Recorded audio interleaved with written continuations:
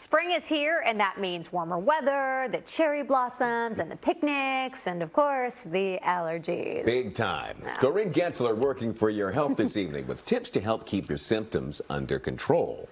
Seasonal allergies begin in February, and they can last until September. Right now, we're dealing with tree pollen, then it's grasses, then weeds, and for millions of us, it can be pretty extreme.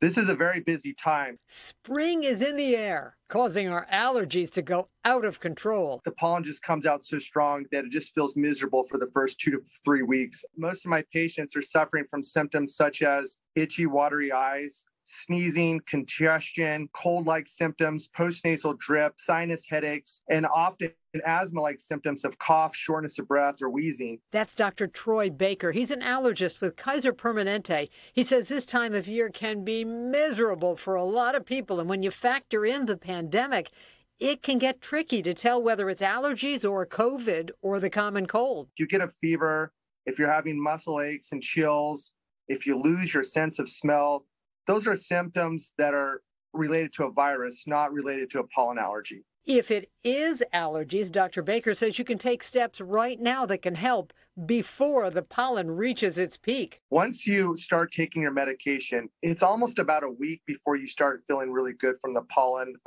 exposure you're getting. He says over-the-counter nasal steroid sprays and oral antihistamines are effective when it comes to combating allergy symptoms, but don't forget about your clothing. When you're outdoors, your clothing and your hair acts like a giant pollen sponge. Change your clothes when you come indoors, take a shower, wash your hair, and that will help reduce the pollen exposure you're feeling when you get back inside. Keeping your doors and windows closed at home and rolling up your car windows can also help keep pollen from becoming a big problem.